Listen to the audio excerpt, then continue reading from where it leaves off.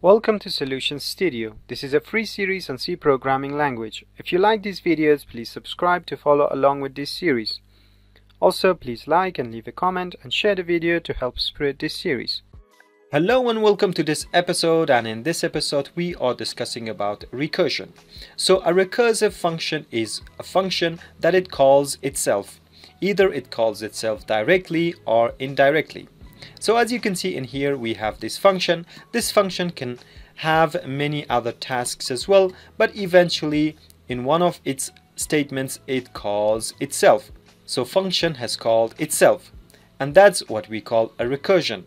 This is basically a direct recursion because the function has directly called itself.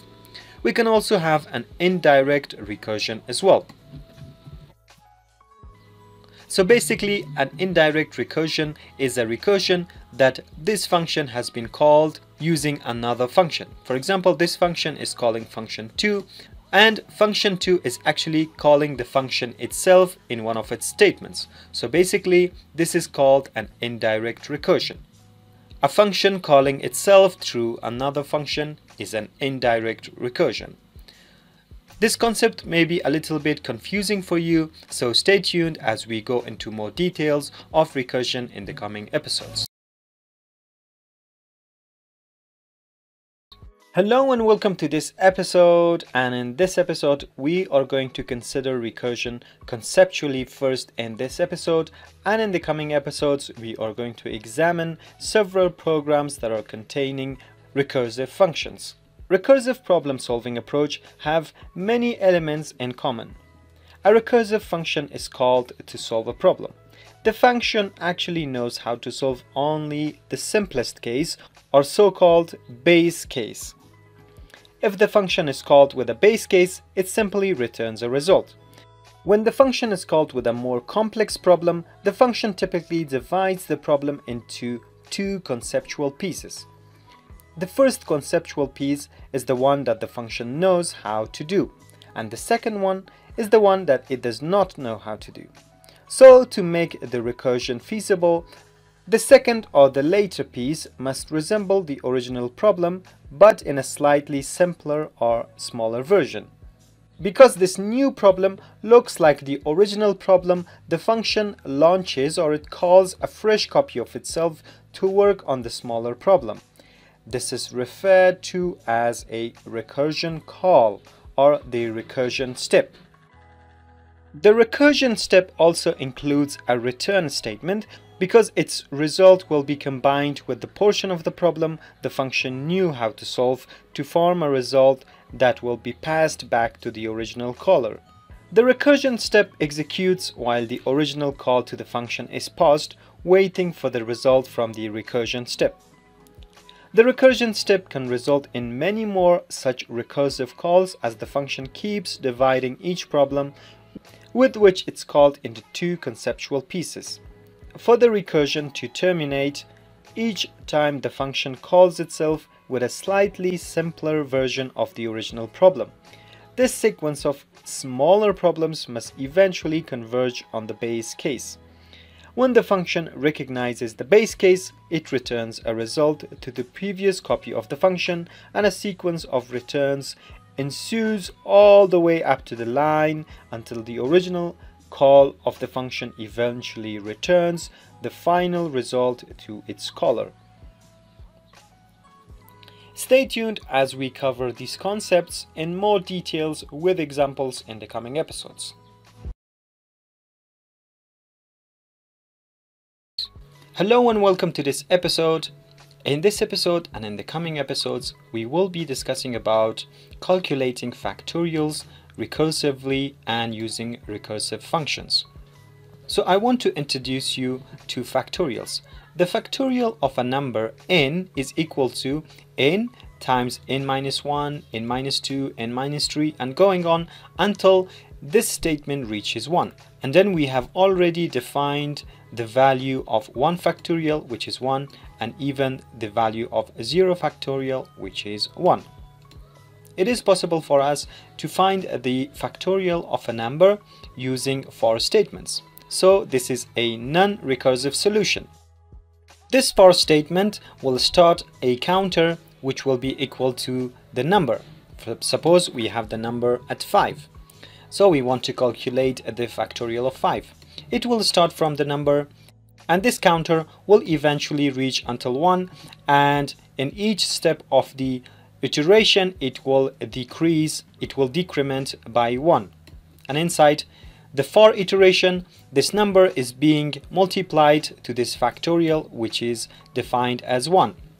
So one time this variable factorial is going to be multiplied by 5, the next time by 4, the next time by 3, and going on until it reaches 1. And finally, we have the value of factorial in this variable. As you can see, we have defined this variable with a long integer, and it's unassigned integer because factorials cannot be negative. And we have defined it as a very long integer because factorials can get large pretty quickly.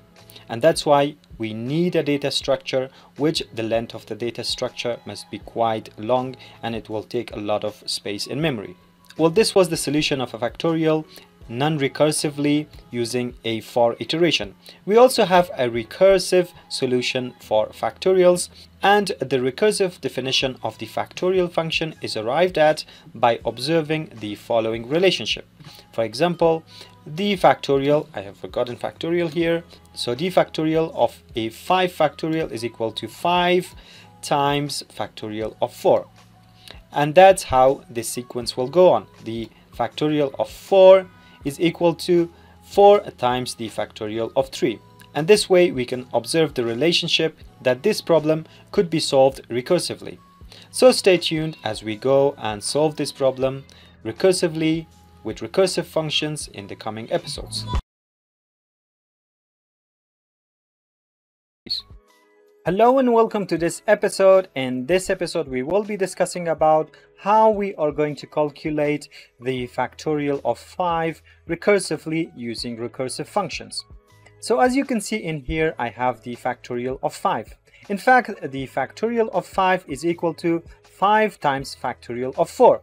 And indeed we can simplify factorial of 4 into 4 times factorial of 3. And in this way we can divide each problem into a simpler problem, and finally we come to factorial 1. At the end we have the base case, which is factorial 1, and we have a specific answer for factorial 1, which is 1. So finally, when we get to the base case, here the factorial of 1, the base case returns and provides the value of 1. Then this value is going to be multiplied into 2, and the result of this function provided to the calling function, and the result of this function is going to be provided to another calling function, and in this way all of the functions, they will be returning their values to the first original calling function. And finally we would have the value of 5 factorial, and that's how recursive functions work. Stay tuned as we go into more details of factorials using recursive functions, and we will have C programs to solve this problem. Hello and welcome to this episode, and in this episode we are going to use recursive functions to solve the factorial problem. Let's go and get started.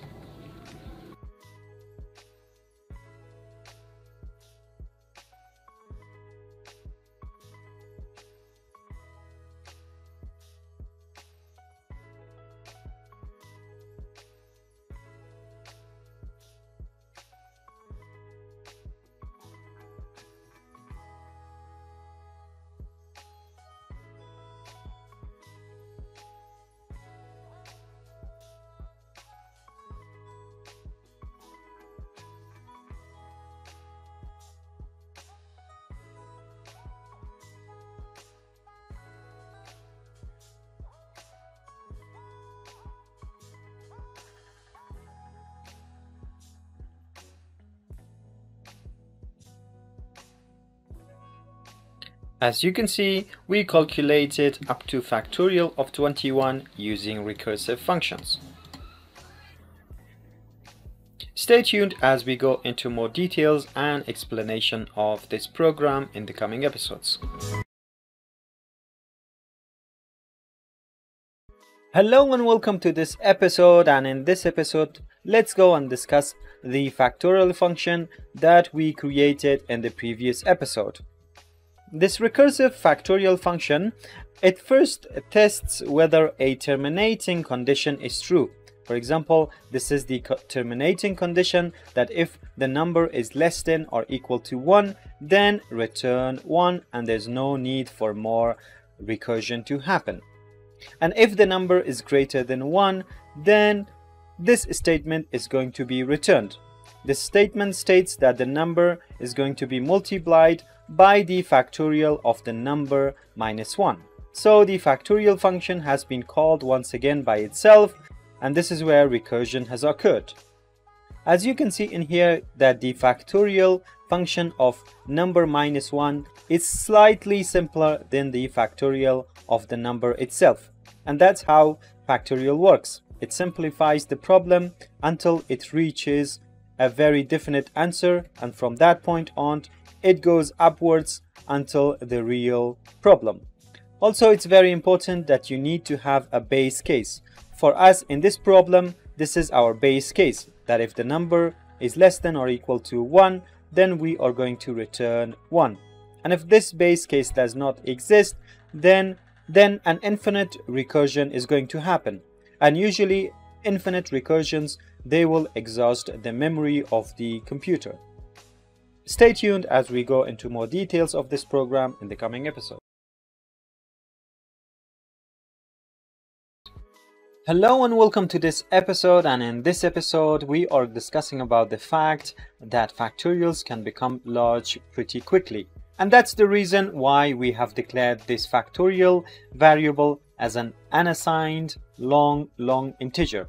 This combination of data types is able to store up to this number in the memory. But still factorials can become pretty large pretty quickly, that even this number is not enough to calculate large numbers of a factorial.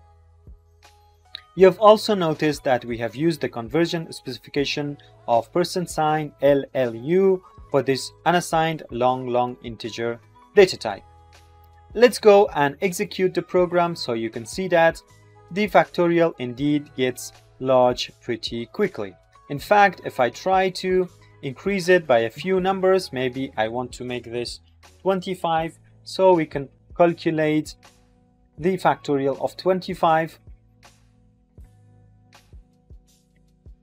You see that we have overflowed this data type already. That's why we have got a wrong result, because the factorial of 22 is greater than the factorial of 23. That means that our memory was overflowed, because this data type cannot hold such long numbers. Stay tuned as we go into more details of this program in the coming episodes. Hello and welcome to this episode, and in this episode we will be discussing about the fact that integer types, they have limitations. So as you can see that in here, even that we have used an unassigned long integer, this data type, which is supposed to be long, it still can't calculate factorials that are beyond 21. And this point is one of the weaknesses in procedural programming languages like C. Because in this type of programming language, it's not easy to extend the programming language to handle the unique requirements of various applications. Object-oriented languages like C++, they are different in a way that they are extensible. In C++, through one of the features which we call classes, programmers can create new data types, and through these new data types, we could hold arbitrarily very large integers. But as we said before, this is a limitation in C. For example, if we make this 21 up to 25, then we go and execute the program. You can see that here in 22, starting from 22, the number has indeed become smaller instead of becoming larger, because an overflow has happened to the integer type, not exactly the integer type, but to the unassigned long integer type. Even though this number can hold this length of integers, it's still not enough to calculate more than 21 factorial. And that's it for this episode. I hope to see you in the coming episodes.